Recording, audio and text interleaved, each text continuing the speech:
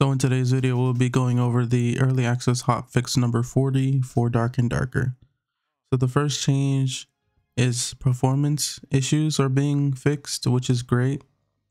Fix an issue where multiple keys could active simultaneously after updating keybind settings.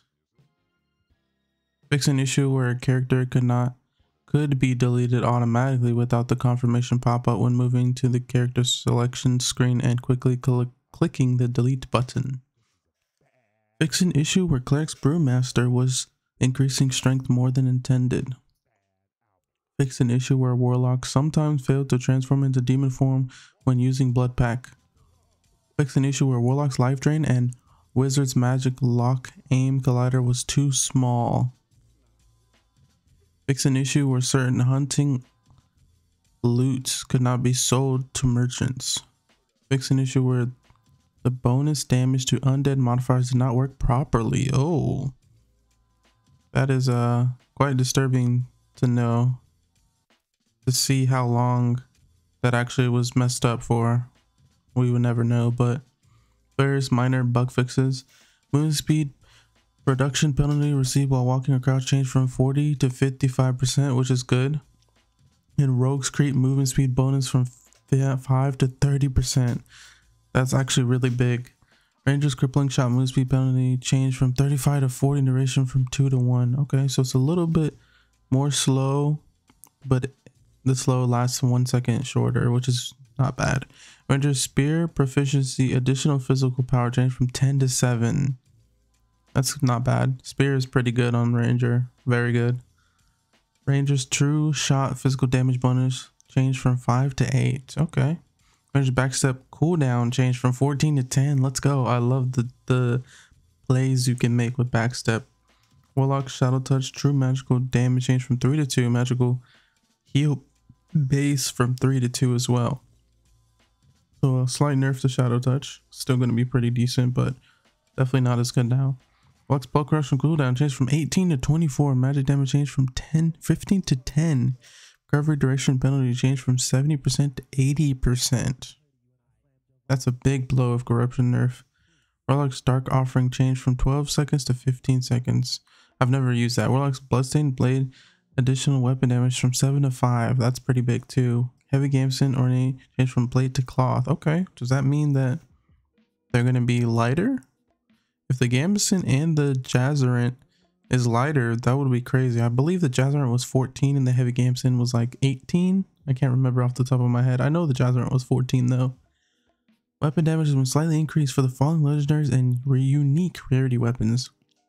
So Armixor, which is like the Kuma's Claw, I believe. Bardiche, Battle Axe, Double Axe, Failing Axe, Halberd, Morningstar. So the Cinder's gonna do more damage. Morningstar. I don't know if that's Pulverize and Prayer. I don't know if the mace, the flange mace, has a unique named Quarterstaff, Rapier, Recurve, Dagger, Spear, Warhammer, Wizard Staff. So legendary stuff is gonna be a little bit better. Franchise weapon damage has been reduced. That's just good. Movement penalty applied to the target has been increased. So when you have your weapon out, I believe you're going to be running slower. If not, when you get hit by it, you run slower. Applied to the target. So that means when you get hit. I didn't read that through. Throwing knife weapon damage has been reduced. The movement penalty has been increased from 20 to 25%, which is not bad. Club weapon damage is slightly reduced. Oh, okay. Hand crossbow weapon damage slightly reduced. Hatchet weapon damage increase. Horseman axe weapon damage increase. You can now unlock 2 more additional stashes for gold. I wonder how expensive that's going to be. I assume it's going to be like 20k to 30k for the next ones. Class filters have been added to the marketplace. Let's go. What are the Dutch requirements for the character kill quest? Let's go as well. Those are really, the last 2 are big, honestly. The marketplace is going to be a little bit like easier to navigate for certain classes, and the kill quest was really annoying, having to play goblin caves and whatnot. I overall don't think this was a bad hotfix. I think the creep adjustment nerf was good. I would like it to just not be a thing, but hey, what are you gonna do? Just gotta adapt, I guess. And the rogue creep increase was very much needed. If you guys seen Yami's video, he barely was moving quicker when he was crouching, which was hilarious to see. But anyways, that is the end of the review for the hotfix. Let me know your guys' thoughts. And wait, I did not see this. After the patch, the matchmaking pool for high roller ranked will be adjusted to Neophyte, Apprentice together, Wanderer, Pathfinder, Voyager, Exemplar, Demigod together. So as soon as you hit Wanderer, which is the green rank, you're gonna be matched up with all the other classes, all the other ranks. So once you hit green, boys, get ready. No more smurfing. All you smurfers out there, beware. You're gonna be in the big boys lobbies apparently now.